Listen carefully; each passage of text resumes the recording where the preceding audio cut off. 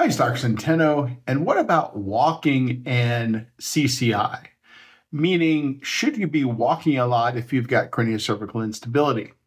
And for most CCI patients who are mid to higher level functioning, the answer is yes. Walking is a great exercise to stimulate the upper neck muscles. It's obviously a great way to try to keep your cardiovascular system in some state of readiness and fitness. So walking in general is good for CCI patients in my experience. Now, if you're very low level and it's hard to get out of bed at all, then walking is not going to be an option for you.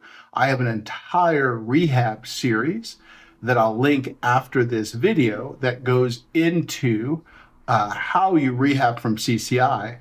But walking and CCI in general is great. So I would start with, let's say, a couple thousand steps and then see if you can go up from there.